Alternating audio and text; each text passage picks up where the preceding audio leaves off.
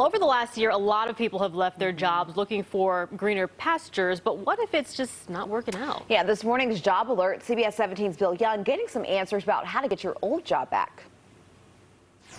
You know, we keep hearing that term, the Great Resignation, but what happens if you need to get your old job back? There's a term called a boomerang employee. It's used by Andres Lairs. He's a managing partner at Shapiro Negotiations Institute.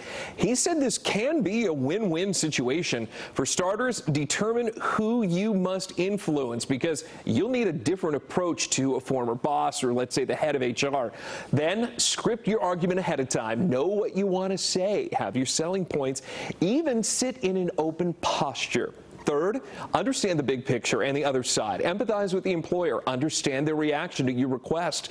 And finally, negotiate one thing at a time. Maybe it's money. Maybe it's remote work. If the employer is interested in hiring you back, they're going to be willing to find some way to get you back on the team.